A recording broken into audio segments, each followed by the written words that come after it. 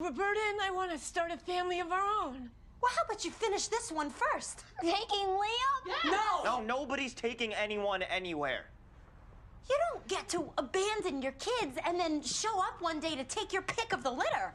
Oh, now, that's not fair. Your mother's made mistakes, but she's here now. That's got to count for something. Shut up, Frank.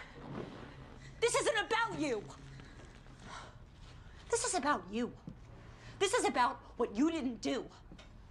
It's about what I did. And you know what? I did a fucking great job. Debbie is class president. She's on the debate team going to nationals. Lip, he's top of his class. He set the curve. Ian was promoted in ROTC, and he tested out of English. And Carl made something blow up for his science fair. And you know what? They did it all, no thanks to you, because you weren't here.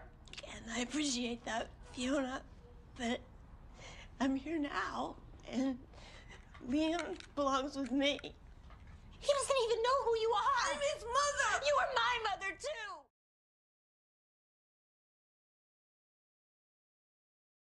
I am not angry. I am in pain, and you put me here. The person who's supposed to love me more than anything.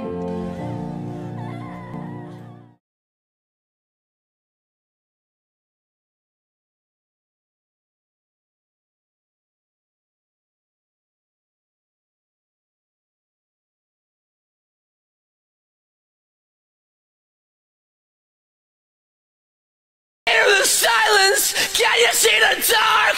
Can you fix a broken? Can you feel my heart?